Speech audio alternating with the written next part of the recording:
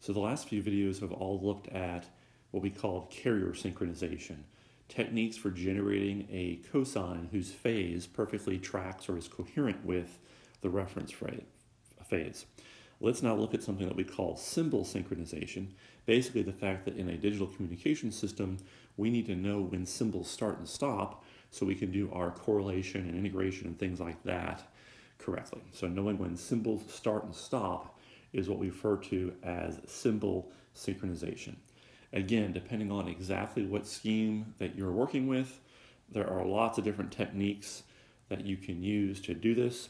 We're only going to look at one specific approach here. It's going to be for the special case of baseband signals with rectangular pulses, and we're going to look at what we call a late gate, early gate technique. If you go look at other digital communication textbooks and Wikipedia and things like that, again, lots of ways that you can go about doing this, but this is what I think is one of the more intuitive ways and one of the simpler ways that you can do it. So here is the structure that we are going to work with. There's a received signal that comes in, and then we basically process that received signal down two independent paths. This top path is what we call kind of the early branch, and here's what we call the late branch. And look what happens on each one of those paths. First of all, we mix with a symbol. So whatever symbol's coming in, we're going to mix with that shape. In this particular case, we've restricted it to being rectangular pulses. So this symbol generator here is generating those rectangular pulses. However, I'm going to mix it with either an early version or a late version. So I'm going to shift in time by some delta one way or the other. And then I'm going to do my multiplication. I'll then integrate, sample, and then take the magnitude. So at the output right here, I have a single number, and at the output here, similarly, I have a single number. Those two numbers are going to get subtracted from each other, and then that difference is what drives what we call the VCC, voltage controlled clock. Again, really, if we want to do our job kind of completely, we should dive into the contents of this box and describe exactly how voltages change the behavior of the clock. We're not going to go to that level. It's sufficient for us to understand just the top level behavior of a VCC, and that's based on the voltage that comes in, this clock adjusts its timing. For example, right now we're going to assume that this clock is putting out a trigger every capital T seconds, so we generate a rectangular pulse every capital T seconds. When the input is 0, it will keep putting out the clock right aligned every capital T. However, depending on this input, if it goes up positive or down negative, the VCC will start delaying just a little bit. So it's going to keep putting things out every capital T, but it's going to slowly shift where it starts putting those out in time. What that's going to allow us to do is get synchronized with the starting location of the input pulse. As this error signal goes up and down, this will make the adjustment to shift where in time it's triggering to get our symbols synchronized with the input symbol stream. So that's kind of the overall goal of this architecture. Let's now go ahead and walk through in detail the exact math of these different paths to see how do we end up getting an error signal here that has the desired properties. All right, so here we go.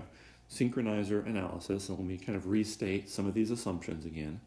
We're going to assume that the symbols in our system right now are just binary, so two different types of symbols, and they're going to be plus PT of t and minus PT of t, so a positive rectangular pulse or a negative rectangular pulse. And for now, let's go ahead and assume that we're perfectly synchronized. You can be asking, why in the world are we going to assume synchronized? The whole point is to get synchronized when you're not. Well, first we'll do it when we're perfectly synchronized to see the behavior of this architecture, and then we'll do the same analysis again when we are off some amount and see how we change the error signal that drives the VCC. So here is what's going to happen on the early path. The early path, as we noted, is going to start plus delta too early, and the output of the integrator is going to be the following. So we're going to integrate from 0 to t the input pulse. The input pulse is coming in as a positive rectangle, as I've written it right here, And we're going to assume that we're perfectly synchronized, meaning I know exactly where 0 is. So this right here is the picture that we've been drawing all semester. It's the picture assuming that we're perfectly synchronized. However, the top early path is going to start a little bit too early. So we're going to start integrating delta too early on purpose. Okay? So this is what I'm going to do on that top integration path. These two things get mixed together and multiplied, and then I get integrated. So let's go ahead and do that. Multiply. So what is the product of these two things? So this rectangle times that rectangle leaves me with this rectangle. And this is what gets integrated from 0 to capital T. However, there's only area up to t minus delta. So at the output of the integral, I end up with an integrator output that behaves like this versus time. It starts ramping up linearly, and then when we kind of fall off the back edge there, it holds its value.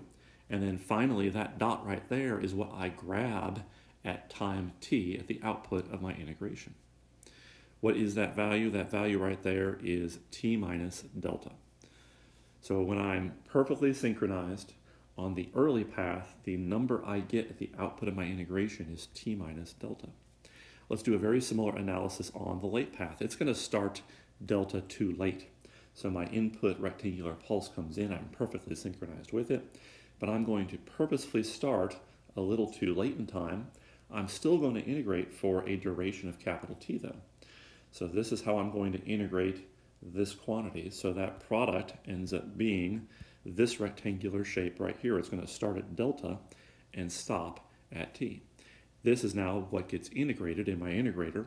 So my integrator is going to slowly ramp up, although note that initially there's nothing to integrate. So when it starts integrating, it's 0, 0, 0, and then eventually it starts ramping up linearly, and then it ends up at the value t minus delta again, because the area of this rectangle is t minus delta is the base, 1 is the height, so I get a value of t minus delta. So at the end of integration, that's what I get.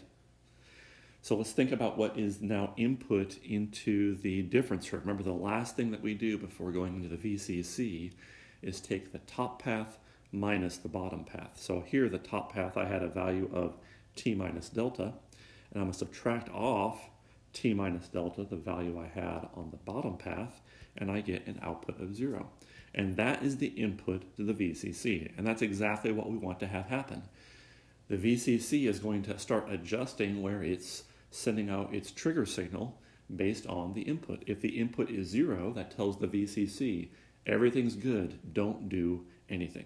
So that's exactly what we want to have happen. All right, so that was the perfectly synchronized analysis. Let's do the same thing now, but assume that we're not synchronized. So there's really two cases. We need to analyze being late by some amount and being early by some amount. We're not going to do that. We're just going to do one of them, and you can kind of get the pattern and see how it'll work out. But for now, we're going to assume that we're late by some amount epsilon. So we're just a little bit off of perfectly triggering. For now, let's go ahead and assume that epsilon also is, smaller than the width delta. So we're within a sampling time of delta, but just a little bit off. All right. So let's go ahead and do the analysis. So now what comes into our system is a rectangular pulse still, but we're no longer perfectly aligned. We're off just a little bit delta in that direction. So what came in is still with capital T, just off by epsilon. So now on that top path, on the early path, I'm still going to mix with the exact same thing I mixed with before. I purposefully am off by delta. When I multiply these two things together, I'm going to get a slightly different looking rectangular shape. Multiplying these two things together, I'm going to have a 0 for the first epsilon of that product. And then I'm going to end at whichever of these edges ends first. So the thing that ends first is t minus delta. That's the smallest of those numbers. T minus delta is less than t plus epsilon. So I'm going to stop right there at t minus delta. And now this is what gets integrated, and I grab the last value at the output of my integrator. So instead of sketching that, I'm just going to shade in that area. That area is t minus delta minus epsilon, because it's just the base width times 1. So that's what I get on the early path. What about the late path? So on the late path, I purposely am integrating delta late. So this is what I mix with that. So when I multiply those two things together, what do I end up with? Well, delta is bigger than epsilon, so the first edge is going to start at delta, and then I'm going to go to whichever of these edges is the smallest. The smallest is t plus epsilon because of our assumption here. So this is the rectangle that I'm integrating at my integrator. What is that area? Well, it's the front edge minus the back edge, which is t plus epsilon minus delta. So that's what I get in my late path. These two things get subtracted as input to the VCC. So if I take my early gate minus my late gate, I get t minus delta minus epsilon, subtract off this, and you can see what happens. Lots of these quantities cancel out. The t's cancel, the minus deltas cancel, but I'm left with minus 2 epsilon. So that's interesting. When I am off by epsilon, the input to my VCC is proportional to epsilon. So the input to the VCC is going to be off in an amount that's proportional to how much I need to make the adjustment. And that's exactly what I want to have happen. I'm always trying to get some error signal that is proportional to how much I'm off, so my system can make the adjustment in the proper direction and in the proper amount. The more epsilon I'm off, the bigger that error signal will be. This analysis here was just for being late by epsilon.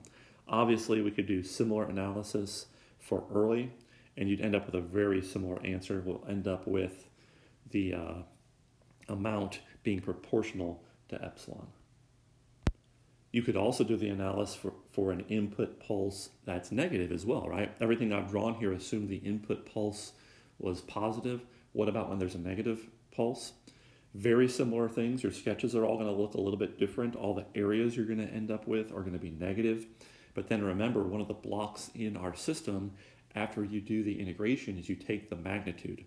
So even though you might end up with a negative value for your integration, we then take the magnitude, and then we're going to be back to positive values here again anyway. All right, so that is the end of this little topic. We have looked at one way that you can perform symbol synchronization with what's called an early gate, late gate technique. And that allowed us to get an error signal that was proportional to how unsynchronized we were. And that allows us to control our voltage controlled clock to make the adjustment on when those triggers are firing. In the next video, we need to look at the next level of synchronization. This right here is what we call symbol synchronization. We need to move to kind of a higher level, what we call frame synchronization. Most digital communication schemes are going to pack up data into frames of data, and being able to keep track of when a frame of data starts is also important as well. So watch the next video for frame synchronization.